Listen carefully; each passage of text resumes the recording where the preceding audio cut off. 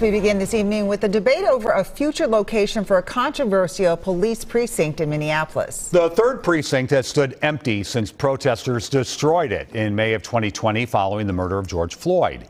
Before that space is potentially filled again, some neighbors are pleading for a pause. The city of Minneapolis is proposing two options: rebuild the third precinct where it once stood, or move it to a city-owned lot a few blocks away. As our Barrett Leone explains, some neighbors are not happy with either option. Barbed wires, shuttered windows, and rubble. A stark reminder of what happened here nearly 3 years ago. So we have a moment now to change that narrative, to do something different.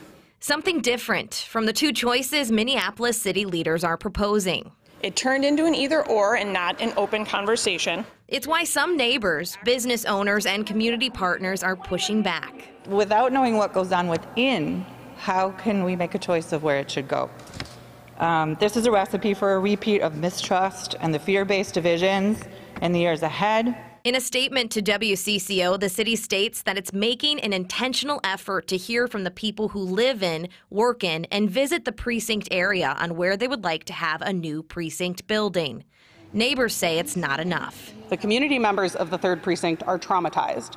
Last month, I saw a room full of business owners in tears because the city is pushing forward a return to the status quo without any attempt at building trust and addressing the community's trauma. Backed up by Minneapolis Councilwoman Robin Wansley, the group is asking the city to pause and engage.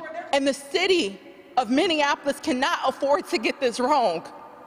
And moving forward with either option would be doing exactly that. That would be us getting it wrong and doubling down on the system that led to the murder of George Floyd in the first place. In Minneapolis, Barrett Leone, WCCO News. The city has hosted several community meetings since its proposal, along with a survey asking where the new precinct should go.